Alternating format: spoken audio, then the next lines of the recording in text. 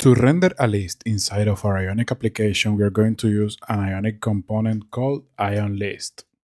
And inside our list, we are going to use another Ionic component called IonItem. So here what we are doing is we are creating a list and we are filling that list with items. Our item is going to have several things. First, it's going to have a thumbnail, and for that we use the Ion thumbnail component, and that thumbnail is going to be at the beginning on the list. So that's why we use the slot start.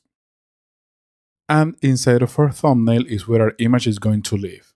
If you don't have any images to display yet, there is a service that works as image placeholder called placehold.it, where you pass the image dimensions, and when you save, you can see how it renders on the screen. The text or information of our list item is going to be inside an Ion label.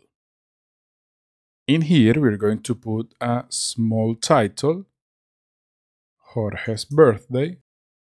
We are also going to put a description, something like, and lastly, we are going to put a date. We are using Angular's date pipe to format it. When we save it, we can see how the screen reloads and shows our information. Now, let's copy our item a few times so that we can see how that list is going to render in the screen. One thing you can do is to remove that underline, and for that you go inside of your list and you type lines none. Another thing we're going to do is to move this data to our class so that we avoid hard coding it in the template. So we're going to go into the home page, and in here we're going to create a new variable called event list. It's a good idea to let our application know how our data is going to look. So here we're going to call an interface, and we're going to call it parties. First is going to have an image, and in here we can store our image URL. Next is going to have a title. It's also of type string. We are also going to have a description. And lastly, we're going to have the date of the event. Now that we know how our data is going to look, we can tell our application that this event list is an array of parties.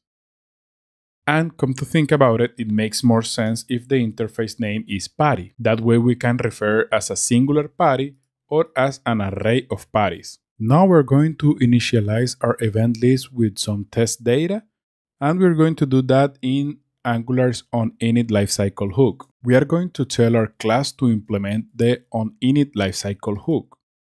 We also need to add it to the imports here. And then inside of the class, we can call it like ng onInit. And in here, we can initialize our event list with some test data. For our test data, we're going to use the same information we had in the hard-coded list. And maybe we can create another one. Let's see. Evelyn's birthday.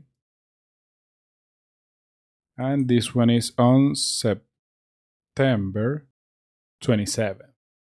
Now that we have the data in our class, we can go ahead and refactor our template. For that, we are going to go back to the home.page.html file, and in here, we are going to remove all of the extra items. Next, we are going to use one of Angular's directives called ng4. And we are going to create a new variable. Let's see, this can be called party of event list. That this is the variable that's holding the events we have in our class. Now we can start replacing all of the data. So here, the source would be party.image. Here we can change the title and the description. And lastly, we can change the date. Now we can save, and when our screen reloads, you can see that now we are getting the events we have in our class.